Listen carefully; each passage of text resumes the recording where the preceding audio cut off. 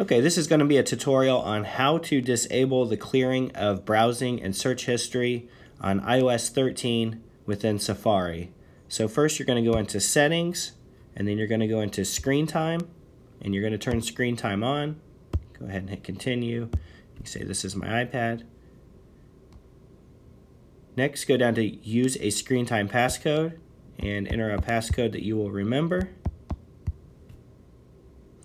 Now go to Content and Privacy Restrictions and turn this on up here at the top and enter the passcode that you just entered. Go to Content Restrictions, and then where it says Web Content, we're going to go into here and we're going to change this to Limit Adult Websites. Now you can back out of Settings. So what this will do is when you go into Safari, when you try to open up private browsing, it will gray that option out.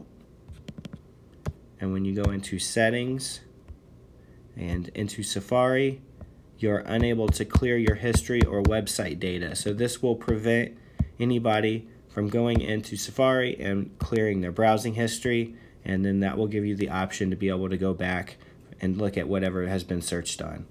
That's all there is to it.